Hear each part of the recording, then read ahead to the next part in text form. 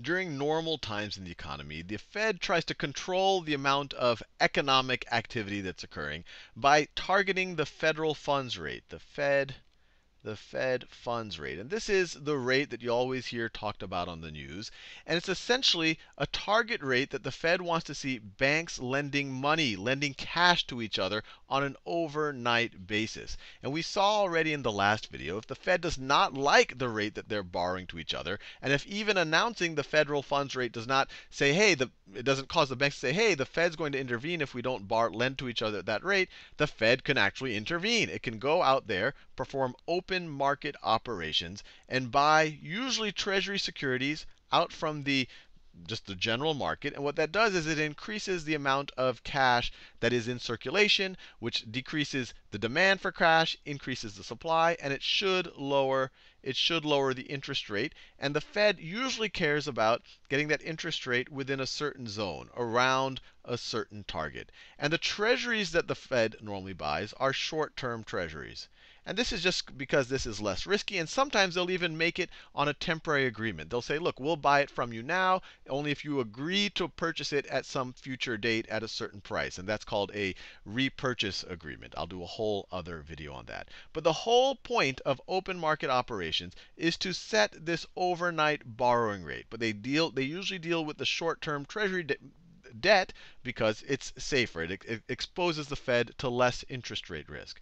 But you can imagine what happens if the Fed keeps lowering interest rates in order to kind of prime the pump, in order to kind of try to stimulate the economy. So it keeps lowering the federal funds rate from 4% down to 3%, down to 2%, maybe going all the way down eventually to 0%. And the whole time it's been doing that by printing money and buying short-term US securities. And maybe at this point, the yield curve looks like that. But maybe that's not enough. Maybe the economy is still tanking. Maybe people aren't giving mortgage loans still. So now the Fed can no longer do its traditional open market operations. And it will no longer be focused on just the federal funds rate because really it can't go any lower. It already hit zero. Short-term overnight borrowing between banks is already zero.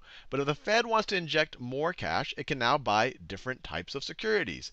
It can buy Treasury securities that are, so instead of short-term Treasury securities, maybe it could be longer-term Treasury securities. So maybe stuff that's 1 year out, 5 years out, 10 years out. And the point here would be twofold. One would be to inject cash into the system, to print cash and put it out there so it's there for people to invest and for the banking system to operate.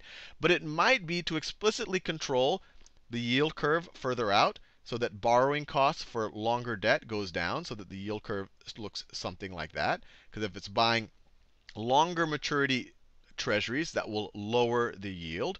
Or they might even start to buy things that aren't treasuries. Maybe they'll buy mortgage-backed securities, so it makes the mortgage market a little bit looser, a little bit more liquid. And this non-traditional type of intervention, where the Fed is no longer concerned about a target rate because the target rate is already at zero, where the Fed is not purchasing short-term debt, but is trying to buy longer-term debt, for things further down the yield curve, and maybe things that aren't treasury securities to begin with. Maybe they're starting to buy corporate debt. Maybe they're starting to buy mortgage-backed securities. This is called quantitative easing.